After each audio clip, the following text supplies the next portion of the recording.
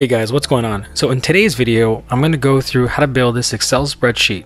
And what's very special about this Excel spreadsheet is this is actually an output of two separate machine learning models ran at the same time.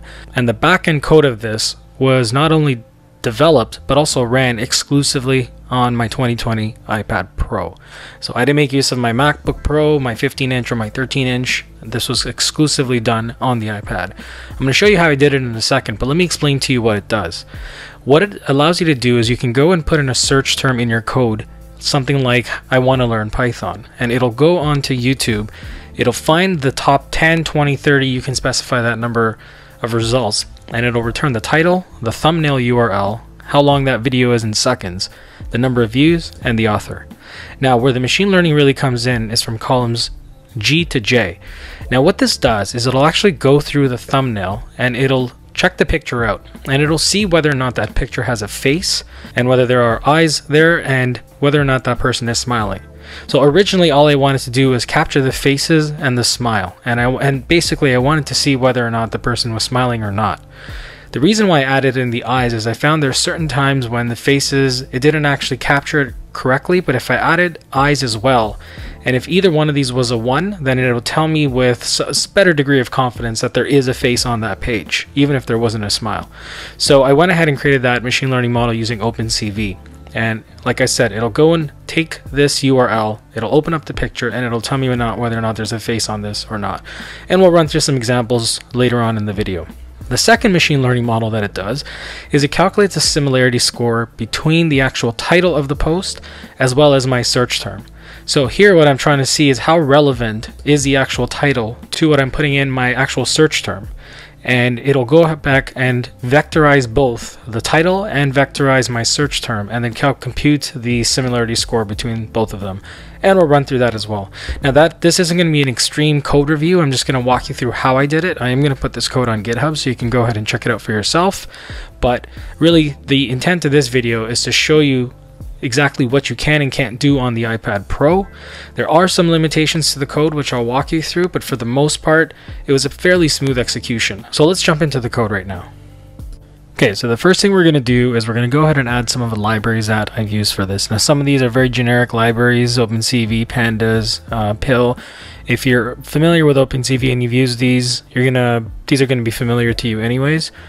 And we're going to use some NumPy and Matplotlib to do some of the conversions and calculations for the faces as well. Now here's where we're going to start using PyTube, which is actually a API that you can log into YouTube to do some of the work. Make sure you capitalize the Y and the T there.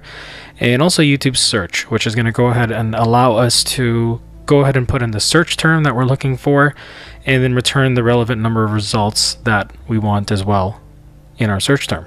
And finally, I don't like looking at warnings, so I wanted to go ahead and remove these, and we'll just filter them out and ignore them. So that is what this particular line of code means as well. Also be sure to close that ignore with the quote. I forgot to do that. And then next, we're going to be adding in a file called docsim that I had actually created, and we're going to walk through docsim later. And what that is that'll actually calculate the similarity between your search term as well as the actual title as well. So now in this particular area, we're going to start putting in the search term, where this is where you're going to go ahead and define what it is that you want to search on YouTube, as well as define the maximum parameters of the results that you want to receive back. So the next part of this is where we actually start building the result set for this. So we're going to put in the YouTube search term API. We're going to determine the max results, which in this case I put 10. You can put 20, 30, 40, whatever you want. It just may take a little bit longer to run. And in this little block of code here, you don't really need this for the final result. This was just me looking at the links to see whether or not it actually printed the right image URL. But really at the YT data list, this is where we're actually building an empty list, and now I'm saying I want to go ahead and iterate through all of the 10 results that I have and pull in the title, URL, length, views, and author, which you saw earlier. And here I'm just creating some empty data frames for face, eyes, and smile. Now I've pasted in this entire code. It was way too much for me to type out, but what this code basically walks us through is I'm going ahead and passing in the thumbnail URL. And what it's basically doing is it's going back and converting that thumbnail URL into an actual pill image. So it's taking that response, converting it into a pill image. We're going to grayscale it next, and then finally get it prepared so that it can actually be ran in the with the Heart Cascade. So when you look at Pi 2 or a lot of other IDEs in this case, it comes with a built-in Heart Cascades, especially if they run OpenCV, and we're basically drawing a bounding box down here around the face, and once it finds a face, then it's going to go ahead and say, okay, now that I found the face, let me go look for the eyes, and also let me look to see if there's a smile. And then it's going to return the length of the faces, smiles, and eyes. All that means is if I found something, if I found any faces or any smiles or any eyes, then that basically means that I have a match. Otherwise, I don't. And that's how this function essentially works. Then finally, I have my dachshund model at the end, which will now say, okay, I have all these faces, and I'm going to put that into a data frame.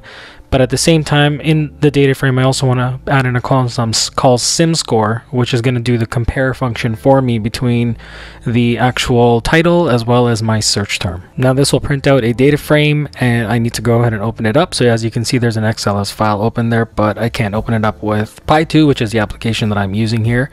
So we're going to go ahead and open up Excel. I don't have the paid version, so I'm just going to be able to take a look at it. I can't modify anything because that's just Excel for you on the iPad. And as you can see, I'm opening it up, and now what you're going to see is that it's the exact same file that we saw at the start of this video.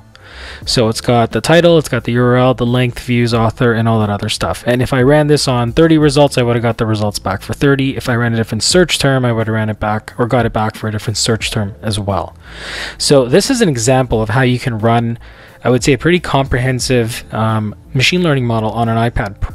Now let's go ahead and put this to the test. So we see that it's got the title over there, which is interesting. We got the URL, and we got a whole bunch of other data. So let's grab the link to this URL. It shows that it has 0 faces, 0 eyes, 0 smile.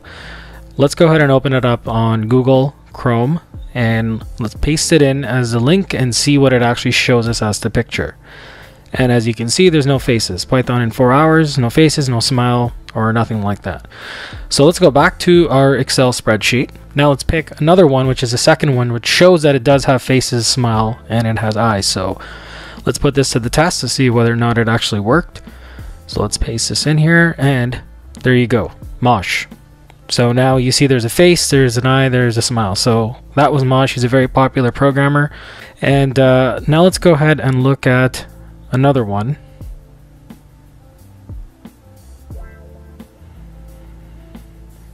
And there's Tech Lead, another popular YouTuber. So again, there was a face, there's eyes, there's a smile. I don't know if there's a smile. It shows that there was a smile, but I guess, it's not perfect. And this is where you got to go back and look at your parameters to see whether or not you set it properly or not. So this is just what I would call a starter model, but you can go ahead and obviously enhance your parameters. But let's take a look at this last one. And it shows that there is a face, smile, and eyes. And this one is, there we go, Mosh again, different one. But at the end of the day, you can see that it's working, it's doing its job. For the most part, it's done a pretty good job in recognizing whether or not there's a smile or not on that image. Alright, so now this is the dachshund model that I said I was going to walk you through. Here's the one limitation of using Pi 2, or in this case, I haven't come across any application that does this on the iPad, and that is using NLTK. So even if you do import NLTK, it doesn't work. I actually have to go and print all the stop words and import them in there.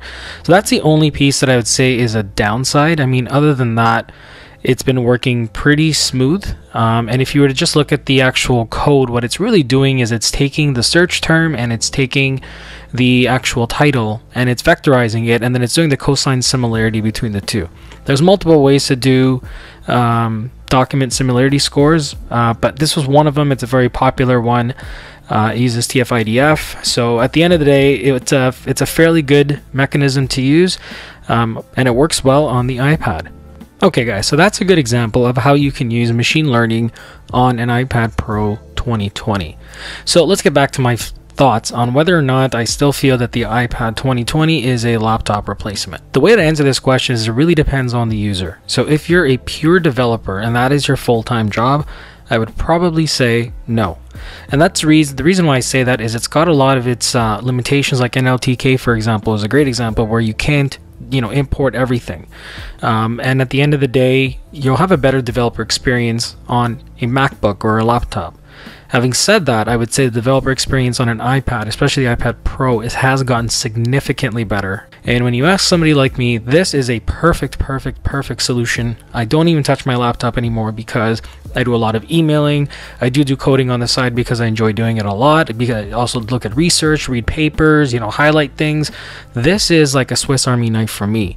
I have owned different iPads in the past, but I have to admit nothing's come as close as to the iPad Pro 12.9 inch for me, and I've got the LTE model, so having the ability to be out and about and continue on with what you're doing is definitely a added benefit. And I'll probably reap that benefit once things get better in the economy and out there with what's happening.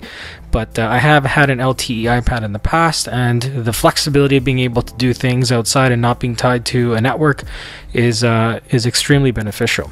Now, I'll say that the areas where I'll probably still use my MacBook Pro is for things like Final Cut Pro. I don't think it's perfect on the iPad yet, though I will tell you this entire video was created, edited, and published using LumaFusion on my iPad Pro, so I haven't even touched my MacBook Pro for this, which is kind of cool as well. So in conclusion, I would say if you're a developer, stick with the MacBook. If you're a student and you're in some kind of a computer science program, your primary usage for your technology is going to be for school, I would say stick with the MacBook.